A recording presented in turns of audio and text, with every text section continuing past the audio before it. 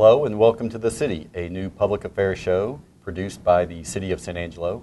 I'm Anthony Wilson, the Public Information Officer for the city, and we are joined today by Assistant Director of Water Utilities Tom Kerr. We are here to talk about the Hickory Aquifer, which soon will become San Angelo's newest water source. Tom, welcome. Well, thank you. We appreciate your having us here. Well, tell us a little bit about the Hickory. Now, we have owned the water rights to the Hickory Aquifer for many decades. Tell us how that came about and why. The city acquired the water rights in the Hickory back in 1971, and the reason was at the time we were under a severe drought, similar to the conditions we are now. And so the city did acquire those rights, acquired easements up to San Angelo, started drilling wells. Back in the 70s, 71, 73, we had a couple of hurricanes and a tropical storm that replenished the lake, so that project was relieved at that time. So why is it that we haven't developed that water source in the 40-odd years since then? That would be basically because of the Hurricane Fern that came in 1971, and then Tropical Storm D in 73 replenished the lake, so the need wasn't there to fund it and take care of it. And so in the 40 years since then, we haven't really needed it, so I assume that it didn't make good financial sense to go ahead and develop that source when it wasn't needed. Yes, but in the 80s, we started working with the CRMWD to develop the Ivy source, and so that became a very good source for us at that time, and until now, the source hasn't really been necessary. Now, there's a perception, I think, that the Hickory is being developed right now to address the current drought situation that we're in, but in actuality, the planning on this project began in 2008. Talk a little bit about what the plans were at that time. We had been pursuing several areas. Since the late 90s, the city had looked at many options, and then in 2006, the city was looking at brackish water that was local sources, but those didn't turn out to be feasible. With the drought continuing and the situation becoming more and more prevalent, the city decided to go with the source that we did have. We already had acquired and secured, and so the city moved forward with the Hickory project. And so the plan when we began this in 2008 was that it would always come online in 2014, and this project currently is not necessarily to address the drought situation that we're currently in. It's a source that we definitely wanted to bring on because we did see that we always can use more water and need more water, yes. Yeah. And I believe the water director told me at one point that the projection was that the need would really peak in about 2020. So having this come online in 2014 would have been well before that point. Yes. Mm-hmm. All right. Tell us a little bit about the project cost and how it's being funded.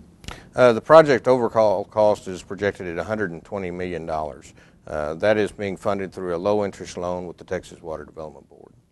And those loans are being repaid with? Those will be paid through the city fees on our water usage. And tell us a little bit about the project's infrastructure. What all is involved with developing a well field? This project includes several projects, of course, and the first is the collection piping in the well field. That's about 10 miles of piping to bring all the wells together. We have a 62-mile transmission pipeline that we're bringing to San Angelo under construction right now. Booster pump station and equipping the wells, that's a project that's under construction right now. And then the construction of a 6 million gallon a day ion exchange treatment plant, which is projected to be complete in summer of 2014. Now, when you talk about ion exchange, and that's how the water is going to be treated, talk a little bit about that process, what it involves, and why it was chosen. Ion exchange in this process is going to be used to take radium out of the water, and it's very effective at that. It's cost effective, and there are methods for us to dispose of the ion exchange material available. So it is the method that has been selected. And one of the benefits of that is you recover much more of the water after the treatment process than, say, a reverse osmosis, correct? Very true. And that is probably the top reason that they are really looking at that. We get 99% of the water out of the ion exchange process. Compared to, how much is it for RO? I think we were looking at around 95% on the RO processes. I see. So has the timeline for the project accelerated because of the drought situation that we're in? Yes, we have in the last several years been moving much more quickly. In the last year, 2 years, we've bumped the construction times up. We were looking at probably around 2.5 years to construct the transmission line. That's now at 18 months, so we have accelerated project construction times. And talk a little bit about that project with the transmission line. It's a 62-mile pipeline, but we're not beginning at one end and building to the other. Talk a little bit about how that's occurring.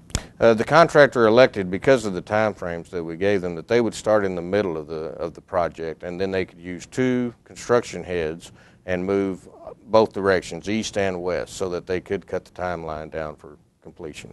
Now, as we're filming this, it's September 19th. How many miles of pipeline have been laid to date? Close to 20 miles of pipeline have been laid now. Has the project encountered any sort of difficulties that it's had to overcome thus far? Yes, I think one of the things that the contractor encountered right off was a rock that was a little more difficult to excavate than they had anticipated. So they've had to pick up some processes there. They brought in a trencher to help remove that rock more easily, and so they're making up time frame, but they're doing well. I would assume one of the things that eats a lot of time in a project like this is just winning the regulatory authorization in order to do a project like this. That's a very large part of the process, and yes, you have to get approval for the projects. You have to, of course, acquire the funding, but the regulatory steps, environmental studies, as well as archaeological studies, and then get regulatory compliance on the construction projects. Now, initially, how many wells are going to be drilled, and how much water will those wells yield? 9 wells were drilled initially, and those wells can each pump 500 gallons a minute once equipped. They don't have the pumps in them at this point, but are being done. For an overall production of about 6 million gallons a day. And the City Council, back last month in August, approved the drilling of some additional wells. How many more wells will that be, and how much water will those wells yield? The City Council elected to increase the wells by 5 to 7 more wells, and based on how much money is available and the cost to do so. The 5 wells will produce another 3 million gallons a day, giving us a total of 9 million gallons a day. And 9 million gallons, that is what our typical water usage is on a daily basis during the wintertime, correct? Yes, that will get us to where we can achieve what we generally need in the wintertime, yes. And the expansion of the project was could be done simply because the bids on the initial phase of the project came in much better than anticipated, correct? Yes, the transmission line bids came in much better than anticipated, and the other projects are doing well also, so that we do have some additional funding that we can use to expand that well field. Now, the 9 wells that were initially drilled, when can we anticipate receiving water from those wells? July of 2013, we should have that water pumping into San Angelo. And why is that going to be a fortuitous date to begin receiving that Hickory water? Well, we anticipate that Ivy will, the projections for Ivy to run out of water, at least pumping water, is June of 2013. So at that point, the only water we will have is what is left in our local lakes. So we need this water at that time. And can the Hickory meet all of San Angelo's water needs? Only under the winter type restrictions, our stringent restrictions for no outside watering and those types of things. It can meet the 9 million gallons a day at that point. So, and of course, all of what we're talking about is all based upon the worst case scenario projection that we wouldn't receive any rainfall or any runoff into our lakes, correct? Yes, that's all based on the worst case scenario. We plan that way so that we can try and make sure we don't have not get caught without having an ability to handle it. Of course, there's not a great likelihood that we would have experienced the sort of drought that we have the past 2 years, but what's the likelihood that we will get at least some runoff and rainfall that will help replenish our lakes, at least to some degree? We generally will see a little bit, and would expect that there'll be something that helps us out a little bit as well. So hopefully the lakes will have a little more water in them next summer. But barring that, if we do have to rely solely upon the Hickory for our water needs, we can do that just fine during the winter time when our daily usage is 9 million gallons. But that will require us to have the drought level 3, the strictest restrictions that we have to us during the summertime too, correct? That is very true. Yes, we will definitely have to restrict in the summer. I mean, this summer we peaked at 20 million gallons a day because we still allow outside watering. And in the normal years, we're generally up around 26 million gallons a day in the summer. But we will have to go back to our winter usage, which means very little outside watering or none, really. So next July, we can anticipate receiving water from the Hickory Aquifer. The treatment plant, however, won't come online until the following summer, the summer of 2014. Why is there a lag between those two project phases? Treatment plants require a lot more development in terms of regulatory issues. You have to develop a pilot plant. You have to run that pilot plant for several months. You review analysis based on that. Then you take those to the regulatory agencies for review and approval. So that process in itself takes about a year, and then from there we can start with our design on the plants. So is it fair to say that that's the most involved phase of a water infrastructure project? Yes, I would say the treatment of the water is the most complex process. There's been a lot of talk about radium in the Hickory's water. How much radium is in it, and how does that compare to what the Environmental Protection Agency standards are? Sure. There is radium present in our Hickory water. The highest levels that we have measured have been 37 picocuries per liter. The regulatory limits were set in 2000 at 5 picocuries per liter. So we do have levels in the water that are higher than the regulatory limit. Is it unusual for a body of water to have radium in it? No, radium is present in many bodies of water. It's a natural element that is drawn out of the rocks in the soil, maybe where it is present. It's naturally occurring. It's not something you can destroy, and it's not man-made. It's just present from in the soils. For instance, our two local lakes, Twin Buttes and Lake Nasworthy, do they have radium in them? No, they're not. They don't have radium in them. A lot of surface water sources aren't as prevalent because the water is running faster across the tops of the soils and does not have as much contact with rocks and things that have the radium in it. Now, the radium, if left untreated, water that contains radium, what sort of health risks does that pose? The health risk is really based on long-term exposure. We're talking 70 years of if you had 10,000 people who were consuming 2 liters of water a day for 70 years, over that time, the incidence of cancer might be increased by 1 person in that 10,000. So translate liters to how many gallons of water would you have to be drinking over the course of that 70 years in order to increase your risk? Quite a bit. A liter is close to a quart of water, so yeah, you'd be doing 2 quarts a day, 365 days a year for 70 years. So 70 years you would increase the possibility that you would have 1 additional case of cancer, but we're talking about potentially having to use the water untreated for 1 year, correct? Yes, that would be the most. There's been talk about reducing the radium content in the Hickory water by blending it with water that we currently have from our local lakes. Talk a little bit about how that would be done. The water from the Hickory could be brought into the water plant, as it will be. The lake water will be brought into the water plant. The two will be mixed or blended, and we will blend them to ratios, hopefully achieving the 5 picocuries per liter, depending on how much water we have available with the local lakes. And so that blending would occur, you said, at the water treatment plant, so Hickory water wouldn't be pumped into either of our local lakes? No. The Hickory water pipeline goes straight into the water plant. It won't be going into any lakes or reservoirs. So what would happen if there is no lake water to blend the Hickory water with?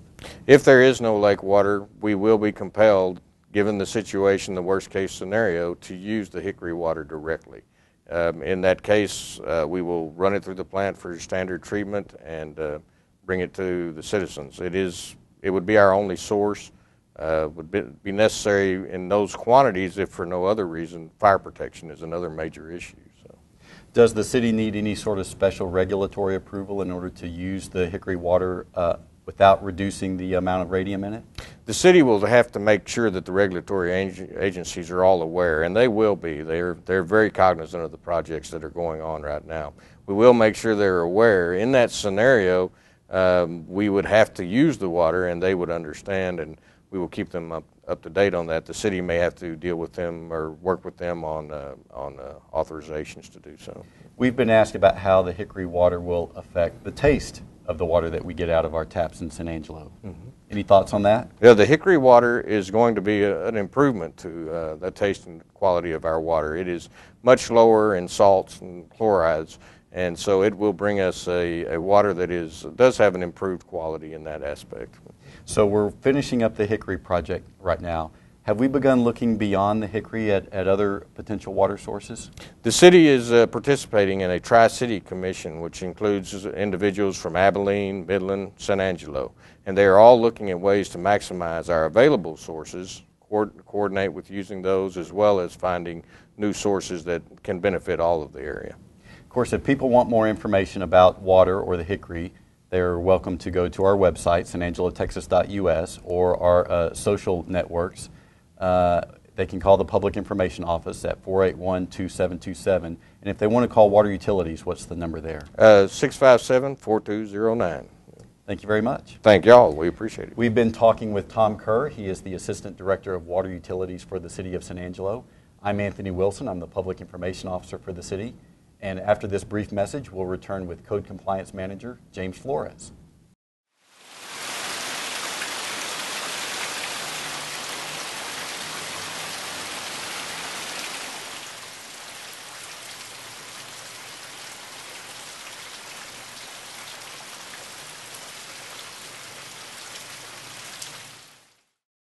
Welcome back to the city. I'm Public Information Officer Anthony Wilson. We are now joined by our Code Compliance Manager, James Flores. James, welcome to the city. Thank you for having me.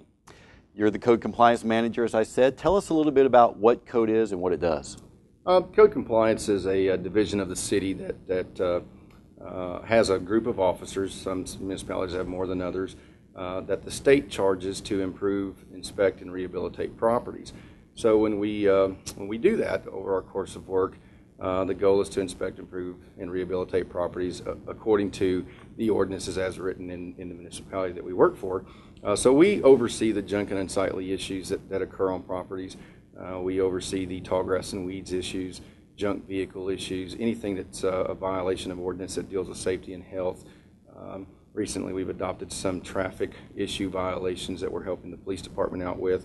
And the most recent activity we've absorbed is the water conservation effort for our contingency plan that we're in from a drought standpoint. And that's why we wanted to have you on the show to talk a little bit about Code Compliance's work in that particular function. As you mentioned, you became responsible for water violations as of September the 1st. Tell us, first of all, why that move was made, why that function was folded into Code Compliance. Absolutely. The biggest reason I think upper management decided that force multiplying makes sense in many capacities. And this one made a bunch of sense due to the severity levels that we are looking into facing with our water crises. There was at one time the initial conservation effort was based out of an office that was one individual. There is 6 of us in Code Compliance, and so as the severity grew, the decision was made to merge that officer with our department and hence force multiply and have the ability to have 7 people address this issue. Another reason for that merger was we were the department for the city that was typically the filing agency in a court of law, the ticket writing agency for violations. For many other areas, we oversee the zoning violations. We help permits and inspections with filing on illegal permits, for instance. So we were already used to the contact that needs to be made, the asking of the citizens for compliance, and in the end, if we didn't get it, we were the department that was relied upon to pursue this through a court of law or a ticket. So I think the merger made sense. I think the numbers thus far, the effort thus far has been tremendous. And so I look forward to battling this with the help of everybody, not just a department of 7 men, but with the citizens in general, because I think that's who really is going to help us make the difference. So yes, there's 7 of us, which is 6 more than the last, but I think with the populace behind us to really realize the severity that we're in, I think that's where we're going to make the biggest impact. And are you seeing right now people calling your offices and reporting the violations that they see around town? Sure. If you recall, it's been in the paper. I think it's on the website. One of the first things we initiated was a hotline number. Not that we didn't already have a phone line or anything, but internally adjustments had to be made with the officers as far as standard operating procedures, hours, on-call schedules, stuff like that. So being Code Compliance has always prided themselves in in reaching out and making contact with the citizenry, I thought it was very important for us to have a separate phone line that is answered by a live individual. And if it's not answered by a live individual, within 1 hour time frame of that voicemail left, we are to reach back to that citizen that is worried about a potential violation. So we enacted a hotline number, and since the inception of that number, it has been very busy. There is a lot of people that are aware of our severe situations. There's a lot of elderly people in the community who remember the 50s of walking across Lake Nasworthy. And those are the people that are really reaching out to us right now, the people that have been there, that have seen where we could be if we don't, get a grip on this water situation. So that number in itself has been an amazing asset to the department. And so let's go ahead and share that number with our viewers. If they want to report a violation and they want to do it in a rather hasty manner, what's the number that they can call? It's a cell number. It's 325-277-8906. And again, if it's very busy, so if you would kindly leave a message, if you would like a phone call back, some people do call that number in on a restricted number, therefore we can't call them back. And that's okay too. And the ones that that don't restrict it and leave a voicemail, you will have a call within the hour of that violation. You mentioned all the other sort of violations that code has more typically worked with. Obviously, the drought is of top of mind for everybody, and water is top of mind for everybody. Has this become your division's main function at this point? Absolutely. Earlier I discussed a little bit of adjustment internally as SOPs, related to SOPs, and that was the first meeting that we had on September 1, was the focus is completely 100% water. That's not to say we're not going to respond to a junk and unsightly situation or a tall grass and weed situation, but officers know that the expectation from myself and upper management is that water is the key, the focus, and the area that we are going to devote the most attention to. Even if we go back to a 1, I think it's important to sustain some type of measurable outcome to help not get in this situation again. So water is absolutely top priority today. So you have your officers, they're responding to complaints. Are they also patrolling their districts in search of violations? Absolutely. That was another make sense type of scenario that we could apply to the merging of the conservation effort by 1 into a department of 7, was because each officer has a district. And if you have more officers, the littler that district becomes, which makes it more feasible for that officer to manage. So each officer performs their due diligence, water being the top priority, the other violations coming second, third, fourth, and fifth, in a district, and they are not to get out of that district. That is their district. So absolutely, they are on patrol. The after hours effort is in the form of on-call. So there is a live body with a live phone who knows that at 3 in the morning he may get called out. At that point, they are allowed to enter another officer's district. In the morning when we reconvene for the day, they exchange cases so that that officer who has that district can work the violation accordingly. But the initial reaction is to either picture it if it's within reasonable time frame, to knock on a door, then we do that. We picture it, we send out notification, and if it's a severe violation or a repeat offender, we are to go back during normal business hours to make contact to issue a citation or a summons to appear in municipal court. So you have your officers out patrolling. What are the sort of things that they're looking for? What should people be looking for if they suspect that there's some sort of water violation occurring? The biggest violation occurring today, aside from using too much water via some of the electronic meter reads that we're capable of looking into, the biggest one right now that we are fending is the 150-foot violation. Basically, from the point of entry of water into the street, i.e. your curb line, your driveway, from that point of point of entry into the street, if that water has ran over 150 feet, that is a violation in any of the drought contingency stage levels, yet alone even more severe in a 2 or 3, because that's a lot of water to go down 150 feet. That's a very typical violation, very obvious violation that any citizen can look at and determine and call it in. We actually measure it to prove in a court of law that it did exceed or stop at the 150 or exceed the 150. Other violations are pretty common. of sprinkler head breakages where we have water just gushing out of one head, and you know, its use is over the 1 inch a week allowed every 7 days. Those are basically the ones that we are fending currently today. If we do go into a 3, all that is irrelevant. And I say that because absolutely no outside water. Well, and let's talk about that just for a second. If we go to drought level 3, which at this moment the City Council is saying that they will do on October the 16th, correct, there will be no outside watering. Does that make your job easier or harder at that point? Absolutely, it makes it easier. And the reason I say that is because you know, if you're not to be watering any time of the day, and you are, well, then obviously that's a violation. So level 3 makes it a lot easier for everybody. For the person wondering, is this a violation? Is it the right time? Some of the ordinance at the different stages can get a little convoluted, can get a little bit, you know, bogged down with exacts that people don't really read too deep into it. On a 3, all that becomes pretty irrelevant. You cannot water outside. So definitely the 3 is a lot easier to enforce and patrol than any other of the 2 levels.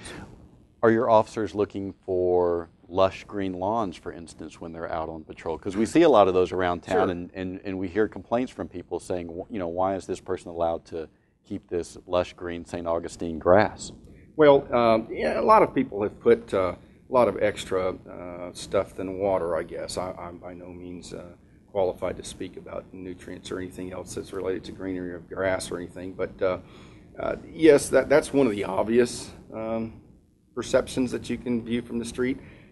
You know, if the neighbor next door is completely dirt and the guy next to you is green St. Augustine, that's not to say he didn't iron it or anything else, but whatever it is, it's still taking water to sustain throughout these heat waves that we've seen in the last couple of months.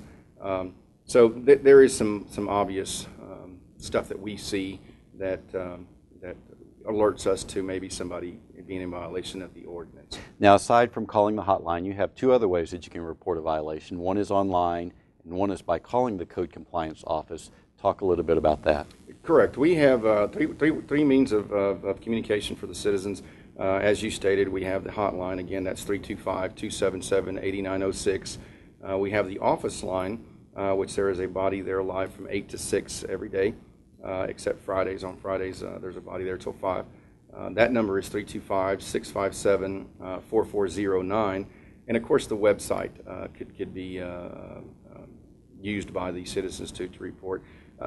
All of them can stay anonymous. We don't ask for your name. We don't ask for anything. Some people want to call back, and some people want a status report 2-3 days later, and we're okay with that. If that's what you choose, we will accommodate that request.